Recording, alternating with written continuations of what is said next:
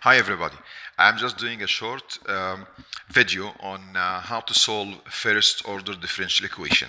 I'm choosing also that it's linear differential equation. And that will help you to study the transient analysis of RC and RL circuits. The equation should be given in this form when you solve it. Tau times dx by dt plus x is equal to a, and x is a function of a time. If this equation given in this form, let's just give the name of each variable. Tau is the time constant of the system. It's constant. A is the input, and in this case, it's assumed to be constant. Number like 10, 12, and should be given the initial condition x of 0. So what's x 0? It's the initial condition. The solution of such equation will be in this form. X of t is equal to x of 0, the initial condition, times e power minus t over tau plus a 1 minus e minus t over tau. That's the general solution for this equation. So the solution of this equation depends on three factors. It depends on the initial condition x of 0, it depends on the input a, and it depends on the tau, the time constant. How can you sketch this response? Just let's sketch it. So, not good straight line. That's t, and that's x of t. So it starts with the initial condition x of 0, and supposedly that it reached the steady state after a long time, a. So it will rise, increase exponentially. Why? Because you have here a 1 minus e minus t over tau. So, and we have a special case. Let's just talk about the special case.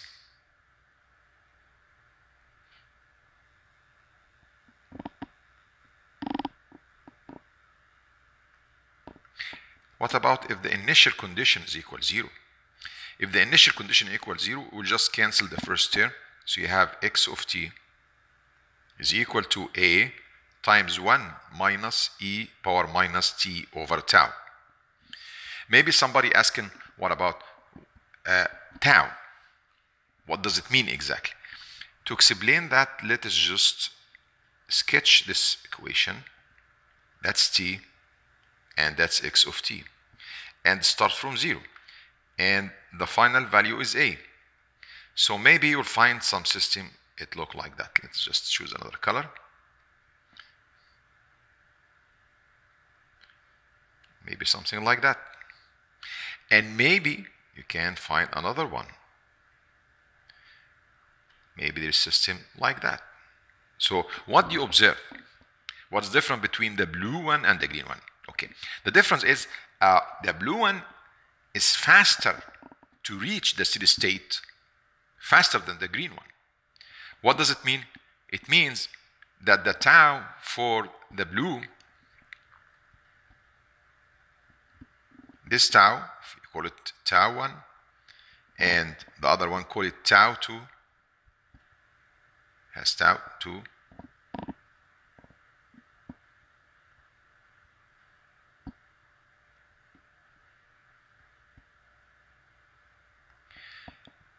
which one is smaller?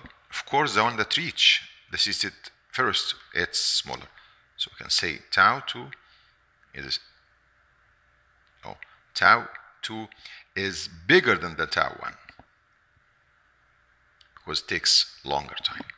So that's, the tau, indication of the how fast the system reaches the steady state. Maybe somebody asks, okay, can you give us numbers? How can you find the value of the tau? Then somebody will answer, so, okay, the tau, it's given here, the number in front of it. I know, but from the response, how you can find the response? What's the relationship between tau and the response? I said that's a good question. Look at the equation x of t, and I ask, find x at t equal tau. That will solve the problem. So you have a 1 minus e power minus t is equal tau, tau over tau.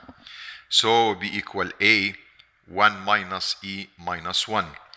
If you do it in the calculator, it will be a 1 minus e minus 1, it will be 0.368.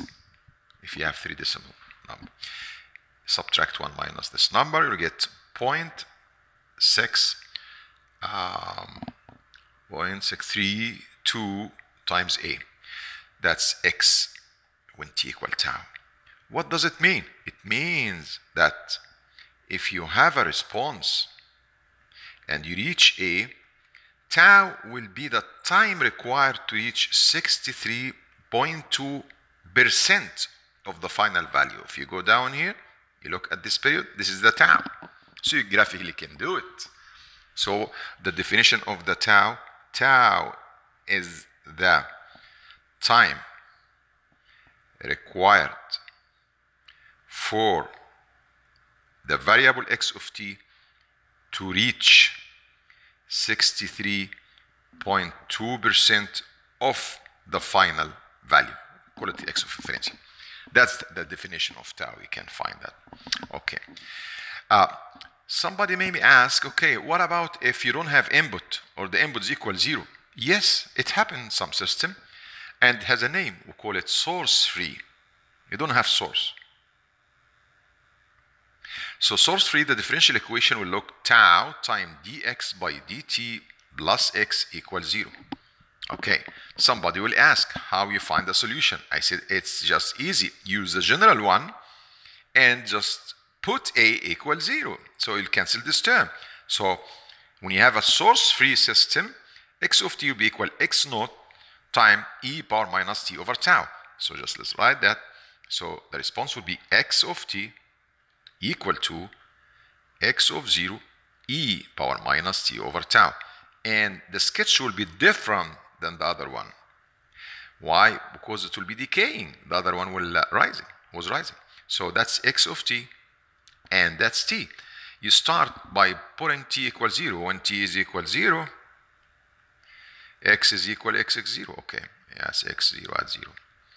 And then every time the t increase, x of t decrease till you reach t equal infinity, almost infinity.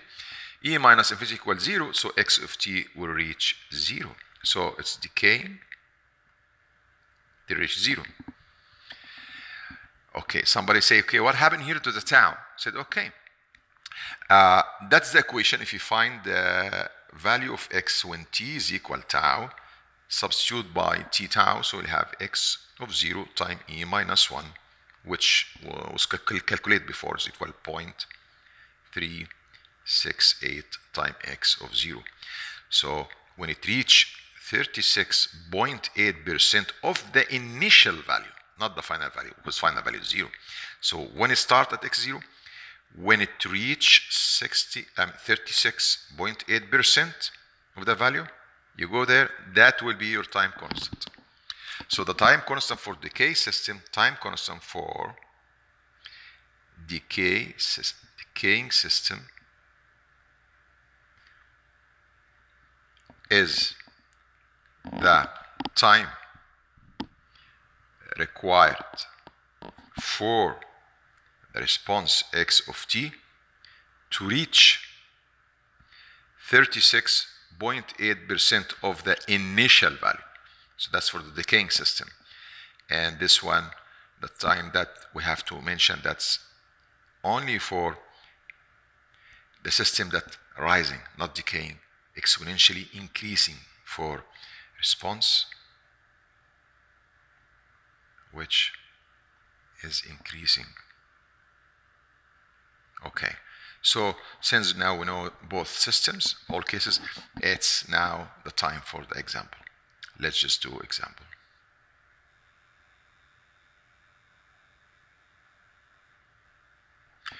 Assume that this equation was given, dx by dt plus 2x equal to 24, and the initial condition is equal 3. Okay, before you start to put the general solution of this equation, you got to make sure that this equation given in the standard form. Is it given in standard form? No, it's not given in standard form. A standard form should be the constant here in front of dx by t and no number here. So how you solve this dilemma? Divide by 2. So you have 0.5 dx by dt plus x equal 12. X node is not affected because it's x, it's not in the equation. The solution is simple. X of t is equal to the initial condition, which is equal 3, e minus t over tau, which is 0.5, plus the constant now is 12, not 24. 12, 1, e minus t over tau, which is 0.5. And we can make it, in nicer form, because I don't like t over fraction. It's a personal thing. X of t is equal to 3, e minus 2t plus 12, 1 minus e minus 2t. That will be the solution. I hope that you understood it. This is a simple way, and it would be helpful to study RC analysis and RL analysis, and also in some systems they study in mechanical system. So I hope they enjoy.